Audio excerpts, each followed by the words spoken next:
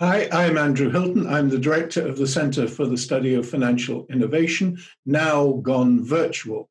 Normally, we look at innovations on a company-by-company basis. We look at FinTech innovations, and we've been looking at them for some years. However, this is a slightly new venture. This is where we don't look so much at a company, we look at a country.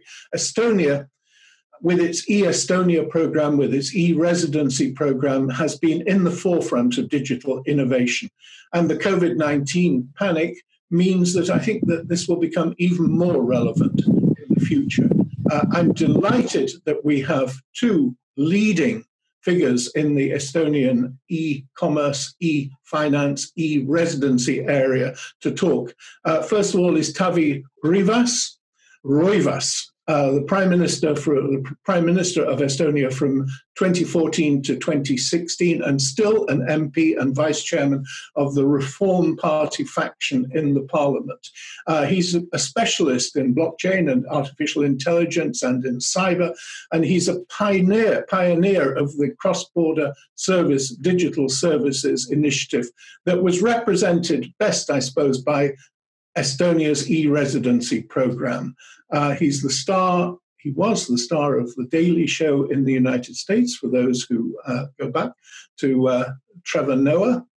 He's something of a figure internationally. And backing him up is Kaspar Korjus, the first managing director of the e-residency program in Estonia and the co-founder of a new AI-based business negotiations tool known as Pactum. Pactum allows companies, and I quote, to autonomously offer personalized commercial negotiations on a massive scale. I don't really know what that means, but I'm sure we'll find out. My colleague Leighton, Hughes, and I will butt in only as and when required. The intention is to get a dialogue going between Taavi and Kaspar and to learn more about what e-Estonia has to offer. I should add that Estonia is not new to innovation in this area. For those of you who go back to the bad old Cold War days, you may remember the Minox camera, which was favored by spies on both sides of the divide. That was devised in Estonia. And of course, Skype is an Estonian product. I give you the former Prime Minister, Taavi Rõivas. Taavi. Well, thank you very much for the very, very kind introduction and greetings from Estonian countryside. That sounds a bit like the Eurovision Song Contest. Let's get away from that one. Well, first of all, I think it's very symbolic that I'm currently way out of office. The closest city is just tens of kilometers away, and there is a sea between me and the next point where anyone lives.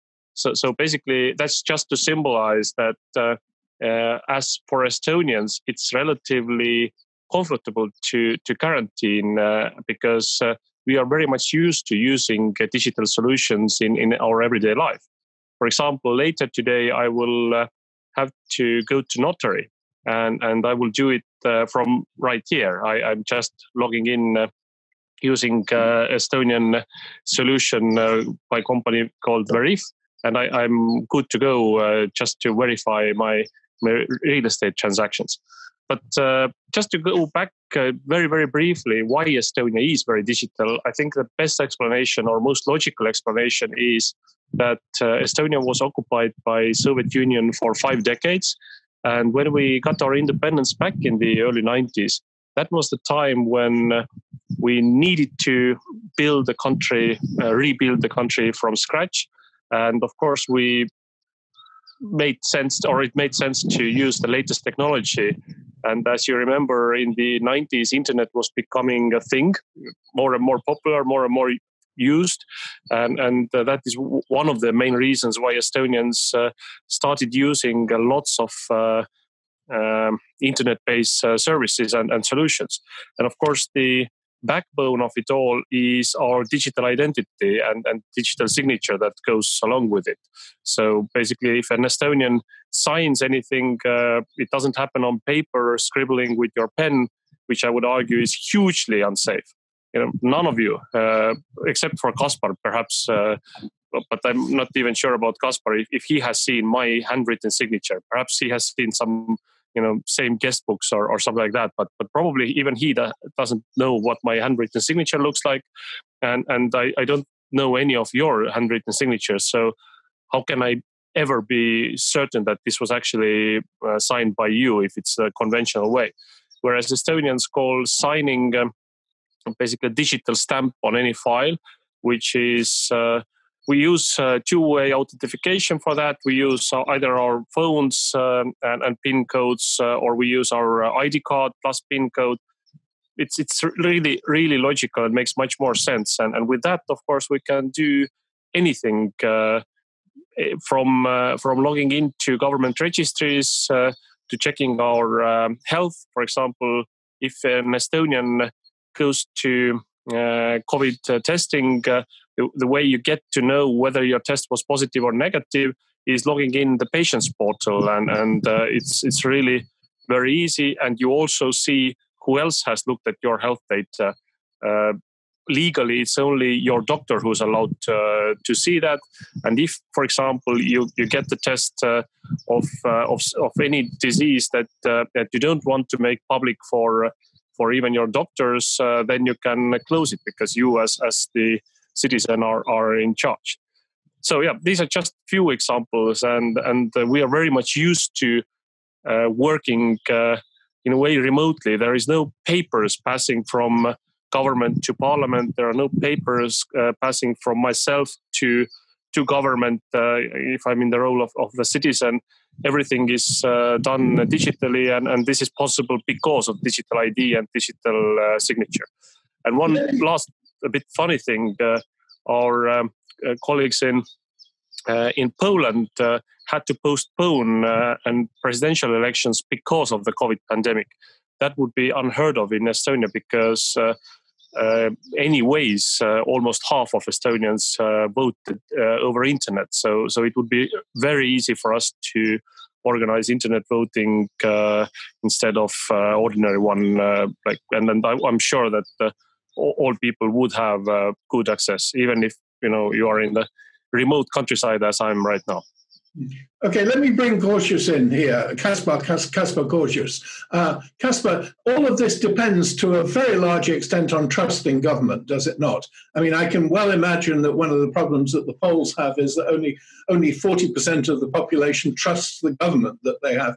In Estonia, there must be a level of trust that doesn't exist in many other European countries. Kaspar.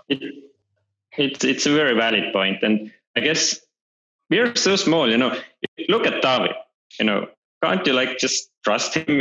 It's like person like we are. It's not like some high figure up there who no one sees and just take photos of when they see him on the street. You can call him, if you want to. He picks up the phone and he speaks to you. And we have been colleagues, schoolmates, and it's a small community, both in government and in private sector. And that makes it more feeling that, of course, we trust each other. We are the intentions obviously are good. How we reach there, of course, there are disagreements, but we know that we want the progress the same way, and we are hungry. We are hungry for progress. We are hungry for huge growth, not just 2% GDP growth. We want hundreds of percent of GDP growth. And when we are hungry and when we trust each other, then innovations can take place. Some of them fail, some of them succeed. Talk a little bit about how you set up the e-Residency program and what that is. You were the managing director of it, I think, from, I'm not quite sure when, from 2014 to 2019. Yes, sure. So e-Residency is the same ID card which Taavi mentioned, but now everyone can apply for it. So you can become our digital citizen. So Estonia became a port nation. Everyone can become part of this. And we set it in a way like startups do. We didn't have any idea why you should become an e-resident or why we should do e-residency.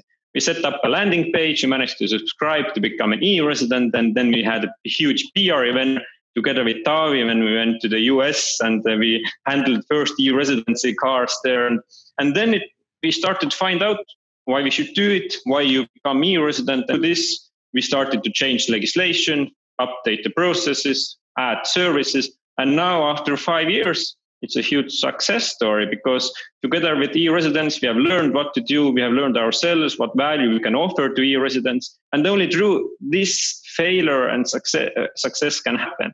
And it's unique to Estonia to kind of try out new things, to go there and change the law without knowing exactly what are the outcomes after 5 years. But we know that technology is there for future. We know that this world is changing that way, and we are ready to make this first leaps towards that. So what are the benefits of e-residency? What would convince somebody like Leighton or even myself to become an e-resident of Estonia?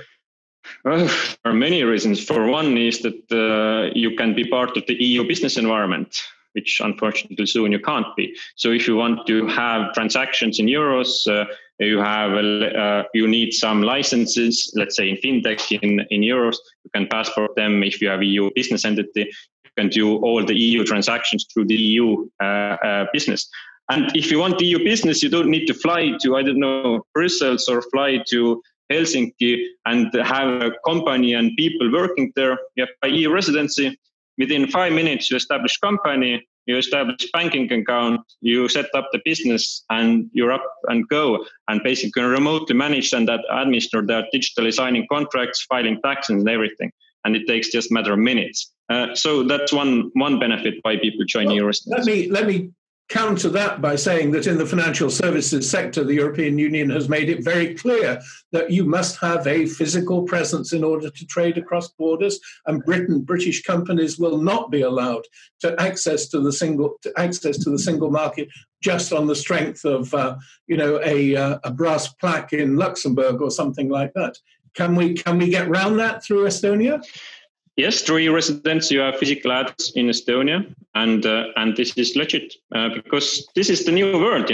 Even if I'm Estonian, I'm quite often traveling around the world. I'm not living in Estonia. It doesn't mean that I can't have an entity there.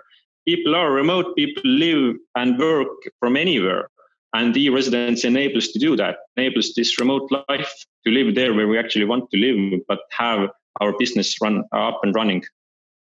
So how many people have actually taken advantage of the e-residency program so far, and where do they come from? The growth, at least until last year when I was still running it, was exponential. So every year it's doubling the number of e-residents, the number of companies. It's over 70,000 e-residents already. There are over tens of thousands of companies that have established already. This means that basically the growth rate of e-residence is bigger than the birth rate of Estonia already.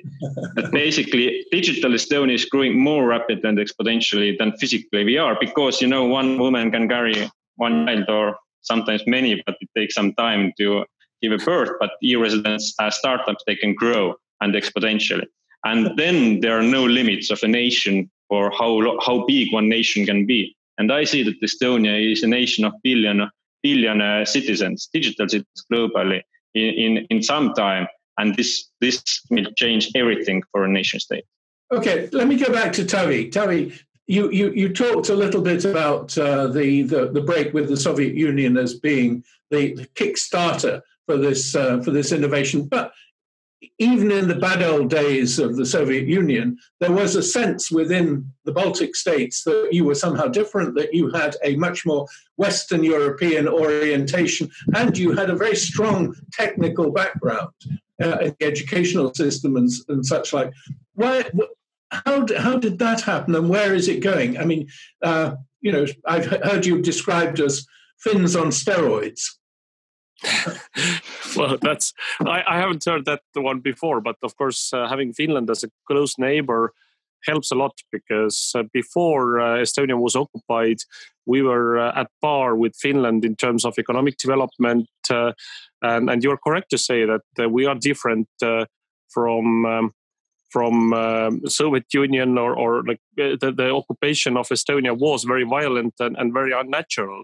And the Estonians have been and still definitely are part of core Europe. So for us, it's very logical to be part of the European community. Now, education has been key in Estonia. We have taken it seriously also during the Soviet occupation, and luckily it was possible to do that. A lot of technical education. And if you look at the PISA tests, you see that Estonia is ranking top of the world. Last time the results came out, there were only a couple of Asian countries in front of us, but Estonia was clearly the number one from Europe. And of course, we are very, very proud of that. And we need to continue taking our education very seriously.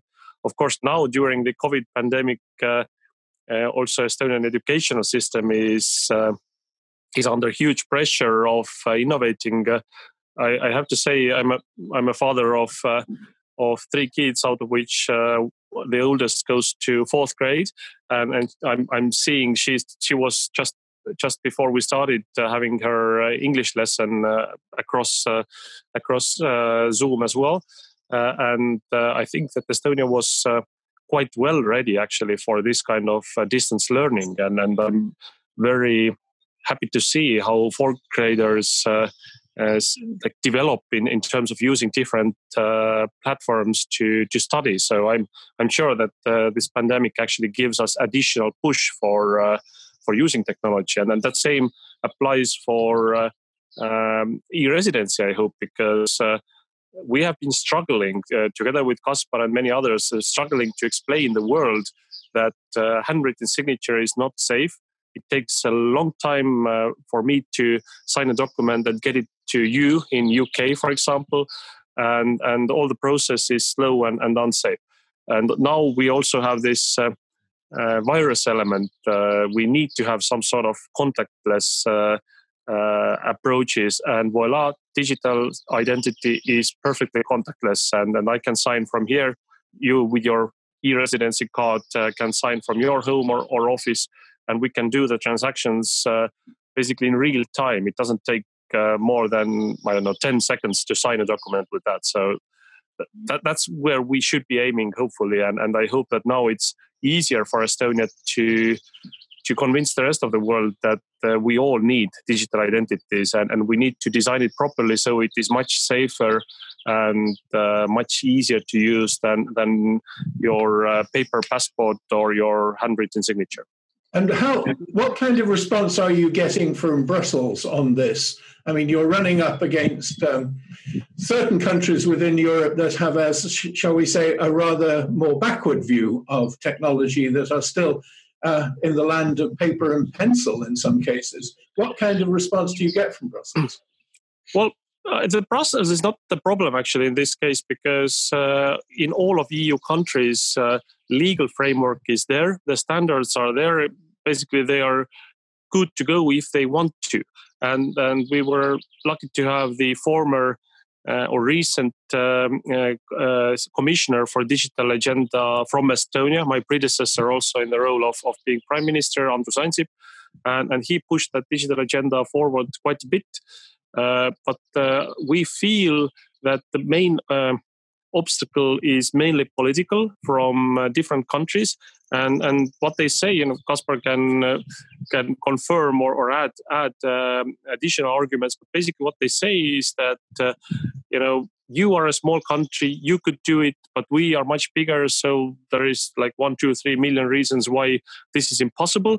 Mainly, the arguments against having a proper digital identity and digital government are more political than technological.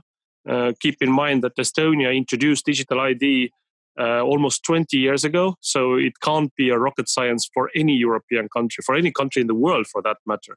We still had, lots of people using dial-up connections back in the days when we introduced digital identity. So it can't be technological obstacle. It has to be only political. I just have a question about maybe a bit more contrarian, but this crisis will accelerate digitization, and as out of necessity. And I was wondering if is it possible that Estonia could lose sort of a competitive edge? Because everybody else is forced to catch up with you. Estonia is a digital leader, and could other countries then sort of replicate your X road, or is that is that unique? It's brilliant question, and I think this is what we hope for. It's not a competition. Like Estonia is helping endless amount of countries to take the first step of digitalization, then the second step of becoming borderless, and then the third step of becoming AI-driven nation. So it's and the more nations join this, more powerful it is, and we can start sharing applications, infrastructure, data exchange, and everything. And Estonia be more powerful also through that. So that's why Estonia is helping everyone. And now the last week's news was that the World Health Organization is going to use Estonian data exchange X road themselves, and through that, hopefully, it reaches more nations. So it's definitely a good thing. Just explain what the X road is. X road is Estonian term how we exchange data between public and private sector. So basically, if I want to renew my driver license, I allow the system to access my passport picture, my health records, and then it gathers everything up, and second click, I sign it, and I have renewed my driver license. And for that, I didn't have to visit 3 or 4 different physical offices. I just allowed the system to access the data which was there already. And X-road is a term which states how this data exchange is happening. This is the once only principle. That you do not, you only go once into the system, and everywhere else is semi-automatic. That's true, because if already I have this passport picture in one database in population registry, then the driver license database doesn't need to keep that data. They can just ask that data and verify that this is it, and they can use it. And that's why once only that no repetition in IT system is relevant. Can I ask both of you, you obviously, I mean, the Baltic states are the obvious place to export your technology to. You cooperate on so many other things. You've just recently announced a sort of COVID, what's the word? You've ended lockdown for travel within that particular common area. What are you doing in the technology area? Are you as it were, in bed with your neighbors on this? Not particularly. With startups, there is no neighbors. The world is your neighbor in that sense. That startups still go to the biggest, large markets, and our headquarters is still in California, not in Estonia or nearby countries. And in that sense, the neighbors are less important. But of course, when it comes to best practices of digital innovation in government, then of course neighboring countries share more of those best practices. Politically, how does it work, Taavi? Well, I think the best example is our cooperation with Finland in developing cross-border digital services. That's probably the first and still only or one of the very, very few things that has been developed in such close cooperation in the e-government space. And for example, if an Estonian goes to Finland and lives there and needs a digital prescription, you can just call your doctor in Estonia. She puts the prescription in the system, and you can go to any pharmacy in Finland and get the medicament from there. And it works vice versa, because there are tens of thousands of Estonians living in Finland and tens of thousands of Finns living in Estonia. So imagine if that would work also for all the Brits living in Costa del Sol or in any area of the world. And we are coming to this point that you were asking whether Estonians are sad if other countries will pick up the digital transformation. I would be on the same page with Kaspar that it's actually what we are wishing for. If we know how easy it is to do business, to interact with your government, to get public services, private services using digital ID. And our dream is that if it works across Europe and ideally at some point globally, that will bring the world much closer. And as Kaspar made the point, lose the physical borders even more in many aspects. And I think that actually COVID-19, with many negative consequences, of course, but COVID-19 has brought the world in some aspects closer as well. It's now perfectly okay to have conferences across video bridge, and everybody can contribute from their own area. And for a country that is a bit more physically distant from the Central and Western Europe, for us, I think it gives a huge potential and loads of possibilities. And what about? And not only for public sector, right? Today I had call with Australia's retailer, and later I have calls with the US retailers. So basically, I'm pretty sure before COVID-19, I should have had those important board physical meetings, which I can now do so that kids are on background and it's still normal. So it definitely boosts some feeds, at least in economy also.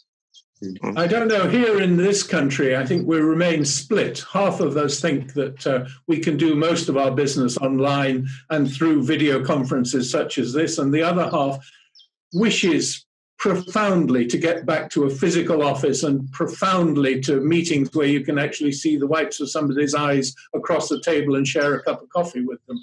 I don't know. In Estonia, that split doesn't exist. You're all firmly on board in a virtual world. No, I would say that definitely physical meetings are relevant in some context. The default thinking in our head at least shouldn't be that if you want to do business or anything, then let's meet and let's discuss. Like, let's meet and discuss at one point, but 90% of the times, let's do it digitally. What about the reasons that there has been a certain amount of reluctance to follow Estonia, particularly, I think, in Southern Europe? I mean, you've talked about people saying, we're a bigger country, you can do it because you're so tiny, we're a bigger country, it's much more complicated here. You don't see that, Taavi. You don't see a problem of scaling up at all. You consider that this is, as it were, moral weakness on the part of the Italians, for instance. No, I wouldn't say moral weakness. I think it's mainly because people are concerned on privacy, on data security, and these are all very legit concerns. When Estonia started with e-government, we tackled these or addressed these issues very, very carefully. And I have to reiterate that the only way to have digital government is to take care of the security questions first and take care of the privacy questions first. Just like you talked about this once only principle, there are lots of legal barriers, what information can be exchanged and how. For example, the tax authority and my doctor can both access with special system, it actually happens in the background. They can both know where I live because they have the right to know. But the tax authority can know nothing about my health, and my doctor can know nothing about my income. So the system has to be designed properly, and this is what we are arguing to the other, let's say, governments and political leaders that this is the best way to actually do that. Also, when we have the question of privacy, there is a very unfortunate case of, there are actually several in UK as well, where the patient's data has been somehow published or stolen. There have been people calling to the hospital. There have been people looking at paper files. The case of Michael Schumacher in the Swiss hospital, somebody went to look for his medical file that was on paper, and it is much more difficult to get these people caught. Whereas in Estonia, in theory, any doctor can access my medical data. But if anything is published, or even if I myself have a hunch that somebody has looked at my health data, I can just go to the log and see exactly what page was looked at what time, and nobody is stupid enough to commit a crime that there is 100% accuracy of getting caught. So once more, if the system is designed properly, it can be used anywhere. Scaling digital is easier to scale than anything else. That's one of the reasons why Estonia has so many startups, so many successful digital companies. Just today we had news that Bolt, operating also in London, raised another 100 million, I think euros or dollars, or like 100 million, lots of money, and being valued now 1.7 billion. And and there are several others that Estonian companies that have, let's say, in 5 or 8 years become unicorns. So this wouldn't be possible in building, let's say, from scratch a steel mill. That doesn't happen so fast without excessive capital. And connecting that to the previous question of the Nordics and Finland, and basically we need examples, and we have had Nordics as an example in government, the same way we have had Skype as an example in private sector. We have like over 50% of new startups have worked in Skype or have been the founders of Skype. And my investors, first 4 investors, all of them have some attachments in Skype, whether founder or general manager. And this eventually makes it so huge effect that eventually kind of we need those examples to take risks to innovate. And we have been lucky that we have been near Nordics, and we have had examples of Skype in private sector. Okay, I want to go back to this issue of privacy and trust, though, because clearly, I mean, are you saying that there have been no cases in Estonia of hacking into the system, of exploiting the system, there have been no questions of fraud involved with the system? Are you that confident that the system works 100% of the time? Taavi, if I'm correct, then there was one police officer who checked his ex-wife data and was caught, and of course, basically he lost his police license after that. So there have been like 1 or 2 cases which have been publicly at least known where people have misused the system. But the question, I would rather ask back: where is your data? Where is your health data? Who looks at your health data today? Who changes the plot type of yours today? You don't have any visibility, any idea of anything. So we need to start comparing the things, not saying whether something can be fooled or misused. And when you compare to today's way of acting, in Estonia, you couldn't do a contract on paper based. Like, people don't trust you. They think that you're going to change the contract, you're going to eliminate that, or it's not your signature, or whatever the reasons. When you compare the digital way, how you built, not 25 years ago, you can't compare the digital technology with 25 years ago. How it is built today, then there's not a question that you cannot trust the paper-based way of how we operate. Taavi, yes. Well, we have been discussing in Estonia a lot whether at some point of time quantum computing can break this digital signature or not.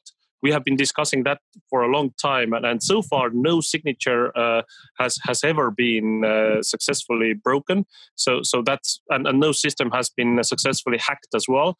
But I have heard that when I was at school, let's say a 10-year-old, some of my classmates, of course I never did it, but some of my classmates falsified their parents' signatures in order to get out of trouble. And the teachers believe that this handwritten scribble was actually made by their parents. So how's that for safe? That's the handwritten signature. Let me put the alternative to you. Yeah, we in the UK have a completely dysfunctional health service, a completely dysfunctional tax system. But one of the advantages that you have is that there is no centralized database. And nobody controls all my data. It's distributed all over the system. And if somebody hacks into one bit of it, they aren't hacking into the whole. You say, obviously, that your security is so wonderful, and there is so far no significant history of people successfully hacking in. But if they do hack in, everything is there. Everything. No. The opposite. Estonia is decentralized way of how it's built the system. So we don't have any centralized way how we keep the data. So even if you hack the system, and let's say that you have super computer which can decrypt the encryption, which you can't, but let's say that you can. And then you can access only that one system, and as it's decentralized, you don't have access to anything else. If you compare the Estonian system to any physical way of storing data, I would argue that ours is much, much safer. It is much easier to break into any hospital cellar where the patient's data is kept than to hack into properly managed digital system. And of course, we need to continue upgrading our security all the time. And one of the reasons to keep our data safe, we have also established the system of data embassies. So basically, the most critical Estonian data is stored at the same time in several physical locations, even several physical countries. I had a particular question about the data embassy because it sounds like quite a novel idea. Do you think that this could be replicated? And I mean, is there a backup of the backup? And is there physical security outside of the embassy? I mean, how does that work? Well, I think all the countries in the world have their most critical information systems backed up somehow, and then hopefully also clustered to different locations. Mm-hmm. What Estonia did was taking it to the next level, meaning that we have our data or most important registers working, if needed, from different countries. So currently there are two, but I mean, one in Estonia and the other one in Luxembourg, but there will be several more hopefully soon. And the idea is that whatever happens to the physical server environment in Estonia or Luxembourg, you can just pop up the system from any other location. And why it is embassy, that's also very important. This particular part of the server room where it is held has to be under Estonian legislation. So Luxembourg government has a special agreement with Estonia and gave these square meters in this server room to Estonian legislation. Is this something that you can actually sell to others? I mean, can you be, as it were, a cloud-based server of your own, a cloud-based company of your own, offering these services to other countries? It's Estonia is not the safest place maybe to keep the data, but Taavi can comment. No, I would disagree with that. I think Estonia, as part of NATO, is extremely safe. Look, you could have, I'm just thinking aloud, you could have an independent Scotland. You could pitch this to an independent Scotland, effectively run Scotland for the Scots. It would be a great deal for both of you. Well, yeah, we don't intervene in the politics of any other country. But what can be done? We especially avoided putting our data to, let's say, any major service provider's cloud, and that was mainly because we want to make sure that Estonian legislation applies no matter what. And that's why we needed these data embassies. In principle, UK, US, any other country can do the same very easily. Just in the location of your, let's say, American embassy, you just create the server room there with very good connections, and you just put the most important registers running there. You make sure that they are in real time, and easy as that. Bigger countries actually have much easier ways to do that because you already have big embassies in most of the countries in the world. So we don't have big embassies in most countries, so we just have to make up those special data embassies. Can I ask Kaspar, let's just look briefly at where Estonia stands now going forward. The ecosystem for innovation, for financial innovation in particular, is how healthy is it, and how are you are involved with Pactum, which is a particular initiative, but there are many others. Where do you get funding? Is the ecosystem in Estonia as healthy as it should be? It was beautiful to start doing startup. Like I started that 1 year ago. It took a few weeks to get the first funding of 1 million, and now after a few weeks we'll have another announcement. And all this ecosystem of startups and entrepreneurs are really supporting each other. Every media journalist who comes, we share that. Every big company who comes, we share that, and we support each other, and that makes it very, very kind of good base to start. And when we see the financials, then for the past 15 years, when we had when we kept the data, every year on average, the number of taxes paid by startups in Estonia increases 30 to 40%. the number of employees hired increases 30 to 40%. And we are used to figure that, and it's already 7% of Estonian GDP. But when you consider now other sectors increasing 1 to 2%, and one industry increases 30 to 40%, and it continues to do so, then we can see that it's inevitable that after 15 to 20 years, Estonia economy is based on technological advancements, both in public and in private sector. And this is what will make Estonia, how Estonia is defined in future. Taavi, can I ask, just to summarize the government's position on this, what kind of support does it give to the sector? Well, I'm not representing the current government. Our party is currently in the opposition, but in principle, of course, the government is continuing from one political party to other, and the biggest positive push a government can give to startups is not to be on their way and constantly improve the legislation. I can just give a couple of examples from the time that I was still in office. We made it easier for startups to hire talent, to get talent also from third countries, issuing a special startup visa, and also having no restrictions on we have some sort of migration quota from third countries. So we lifted that from ICT and then startups. And secondly, startups said that our legislation on stock options is not as favorable as some of the best examples in the world. And they came up with a better solution so that we can be very competitive, and we changed that law as well. I remember it took us 4 months from the idea, from the startup community to passing the law. I was so proud of it. We thought that this was super fast, and we really did well. And the startup guys told me that, can you be any slower? 4 months is forever. So that's the Estonian attitude of it. This is a bipartisan commitment to technology, is it not? I mean, this is not something, is a question of a government and an opposition. It's so and so. The current government definitely can't say that it's so supportive, so it still depends on times. For example, now with COVID-19, there were topics whether kind of startups can also get some support from government. And basically, no, the old school companies only are real and legit and proper companies and eligible. So these kind of discussions were quite hurtful. And so it shows that it's not apolitical.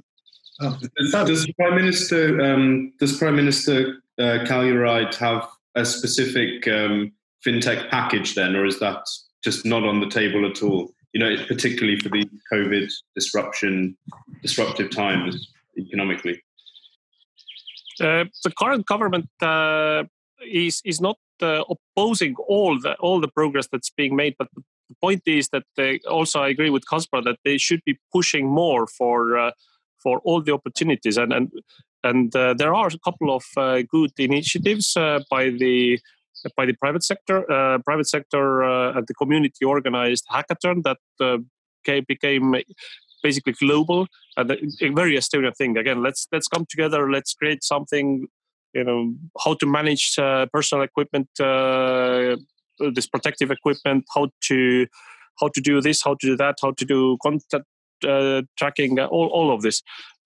Some of good applications have come out of that, but I think that there is room for government to be even more supportive, and I think now. We are facing the time when all the governments should look how we can be really taking our country to the next level in terms of digitalization and then providing services. Okay, well, that brings me to the final point. What is the next level? Let me ask you, Kaspar, what is the next level as far as Estonians move into the electronic future is concerned? What would you like to see looking beyond COVID, say 18 months in the future? So in short, there are 3 steps for governments in the next 100 years, what I see. First is to become digital, as we discussed today. Second is to become borderless, as the example of e-Residency. And third step is to become AI-driven, so that political decisions won't be based on Taavi's gut feelings, but based on data and analytics, and based on that, Taavi can inform and make decisions. And this AI-driven kind of governments and applications like we see in the private sector is something what is definitely needed and will be there. Like basically similar with the private sector. Basically, now I'll take my 15 seconds to pitch private sector. In Pactum, we are automating negotiations in a way that corporates need to do the strategy, and once you think the strategy, then Pactum enhances and makes those negotiations happen. Let's say with Walmart, we are negotiating tens of thousands, hopefully, of contracts, so that humans don't need to do the work of actually making things happen. Now, the same with governments. If Taavi and the decision making shows that taxes will be changed in next 2 months like that, healthcare, I don't know, we need vaccines in that space because the DNA data shows us something like that, then basically this can trigger the next events, what happens in government. Today, it's not happening like that. Today, we even don't have long-term analysis, long-term visions, and it's more based on short-term political kind of games. Taavi, are you as optimistic about AI and are you as concerned about creeping short-termism within the political environment in Estonia as Kaspar is? Well, I tried to stay on the opposite, this optimist side. I think Kaspar's company Pactum is a good example of how we can use AI to do something more effectively and use less manual force in doing that. And I think the governments should move in the similar direction so that the services we can give to the citizens are more comprehensive. We can still keep helping them also like in lots of more contact ways, but the background work can be automized quite a bit, and using data to take more informed decisions. I think if we would have that already, the world would have been able to be much more successful in tackling COVID as well. So hopefully for the next waves, we are much more prepared. And also where AI will definitely change our lives is lots of technologies becoming autonomous, be it driving, be it factories. There is still a lot of room for technology to take over, and I don't think politicians should try to regulate this away. I think we should enable progress, and we should see where the next jobs can be created instead of protecting the ones that are inevitably going away or like disappearing. We cannot keep the jobs of yesterday alive forever.